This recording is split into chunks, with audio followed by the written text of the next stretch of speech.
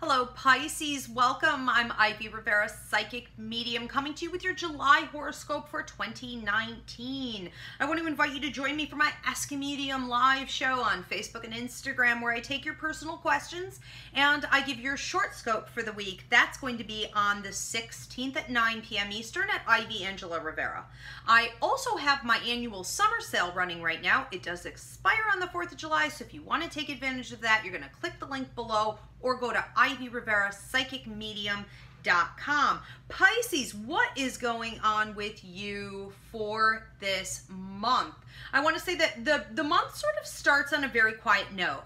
On the 1st, I'm really seeing you be peaceful and calm and serene and introverted and introspective. And I feel that you're centered and you have a sense of the storm coming a little bit. And I would say that that's fairly accurate.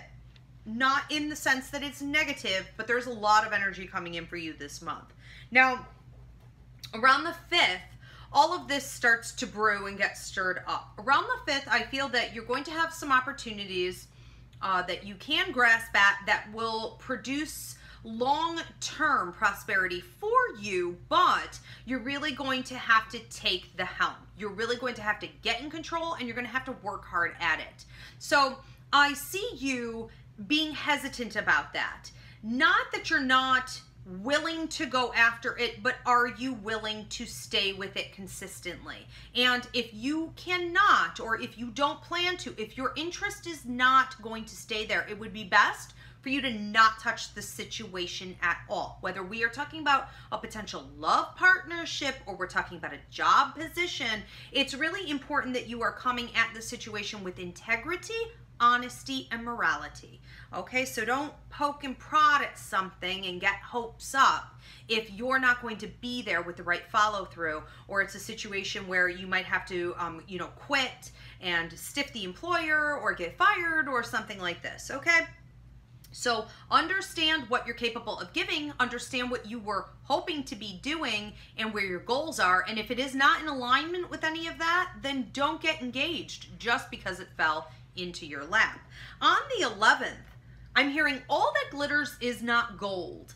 And I hear people coming to you making suggestions. I have different places, exotic lands, trips, vacations, adventures, a lot of temptation to maybe even go over to another living space or another relationship, or to go spend some money where you shouldn't be. There seems to be a ton of temptation to go get something that you think you want because others have it or because you wanted it in the past. But right now where you seem to be is not exactly in a position to do that. And I think that you need to be really very realistic and understand that the grass is not always greener on the other side. I want to say cultivate where you are and have an attitude of gratitude for what you currently are invested in, or you could end up actually jeopardizing some of what you've built, okay? And then kind of wish you had it back.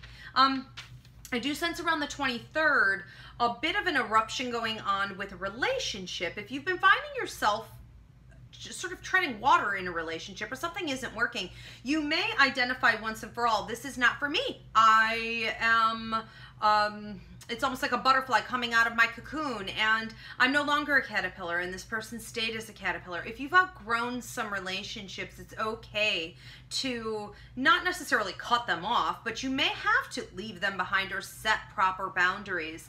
And I feel you being able to move up several more levels in your life, not just in your relationship zone, but in all areas.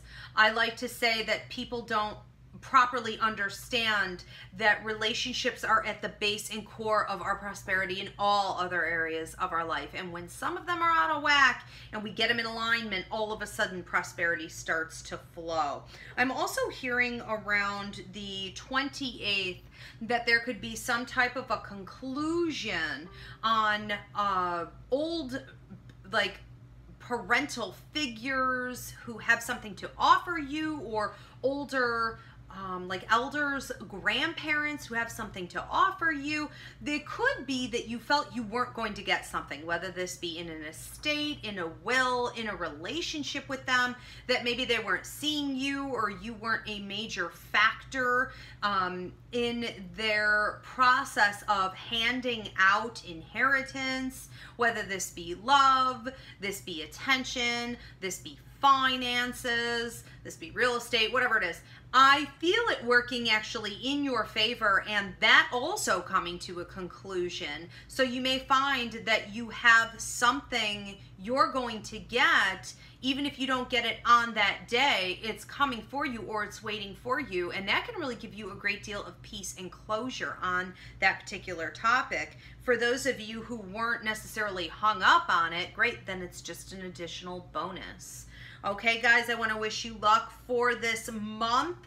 Please be mindful and centered and come from a place of authenticity. I will see you again for August, but I hope to see you before that on the 16th of July, 9 p.m. Eastern. Ivy Angela Rivera for Ask a Medium on Facebook and Instagram. I'll be taking your questions. You guys take care.